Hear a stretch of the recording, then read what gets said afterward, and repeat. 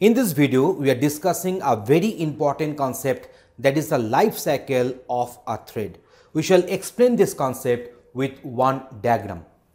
So here is a diagram we are getting. Here we are finding that we are having certain states are there. There is a new, runnable, waiting, timed waiting, terminated and blocked. This terminated state can also be called as a dead state.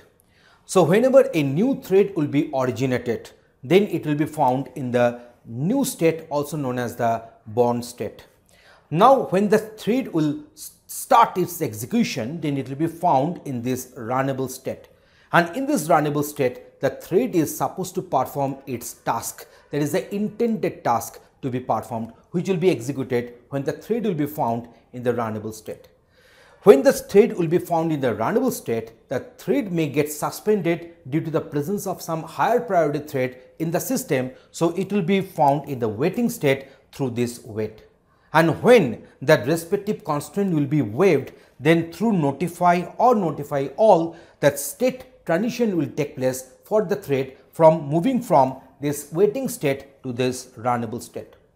Sometimes this waiting may be for a certain duration only. In that case, the thread will be found in the timed waiting, and then there is a wait or sleep. So using this, the thread will have the timed waiting. That means the thread will not be waiting at this particular state for indefinite period of time, but it will be waiting here for certain duration only. So when the interval expires, through notify or notify all, this timed waiting state to this runnable state, the state transition will take place. And when this runnable state, when the thread will be found and after its completion of its task, then the task completes will take place and it will be found in the terminated state or the dead state, and the thread will be expiring here. Now, due to some IO request, a thread might be found in the block state, or enter synchronized statement, the thread might be found in the block state. And when this acquired lock interrupt or when the IO completion will be obtained, then the thread will be found in the runnable state back again. So let us go for this respective states into more declaration and with a more definition in the next slide.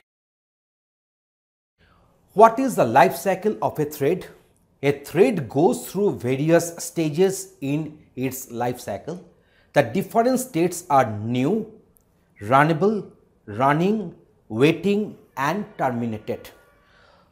At first we are discussing this new. A new thread begins its life cycle in the new state and it remains in this state until the program starts the thread, and it is also referred to as the born thread.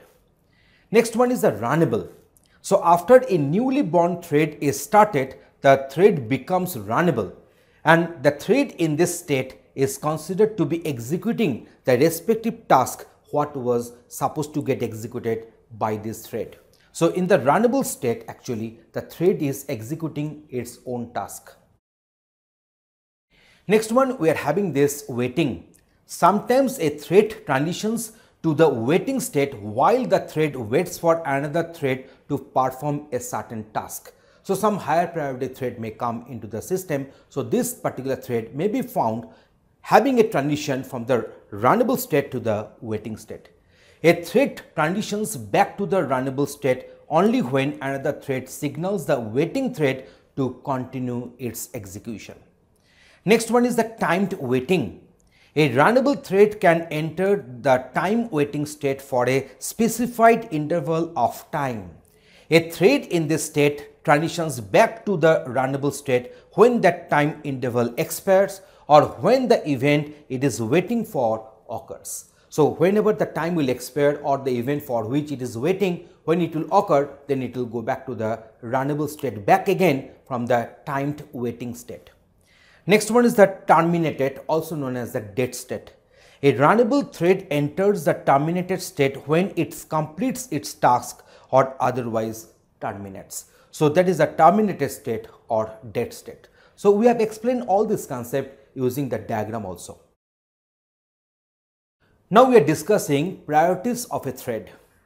Every Java thread has a priority that helps the operating system determine the order in which the threads are scheduled. That means the higher priority thread should execute at first compared to the lower priority threads. So that means the priority will play a very vital role in the synchronization, that is in the ordering of the thread execution. Java thread priorities are in the range between min priority, that is a constant of 1, and a max priority, that is a constant of 10.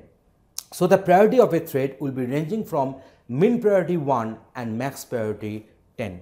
By default, every thread is given priority that is a norm priority and its constant of 5. Whenever we define one thread without mentioning any priority number, then the thread will be found getting generated with the norm priority and the value will be 5 there. Threads with higher priority are more important to a program and should be allotted the processor time and before the lower priority threads will get the access of the respective resource. So higher priority thread will always have the priority higher compared to the lower priority thread, and these priorities will be decided by the priority number. I think now the concept is getting clear. What is the life cycle of a thread and what are the different states are there and how the state transitions are taking place and priority of a thread. Thanks for watching this video.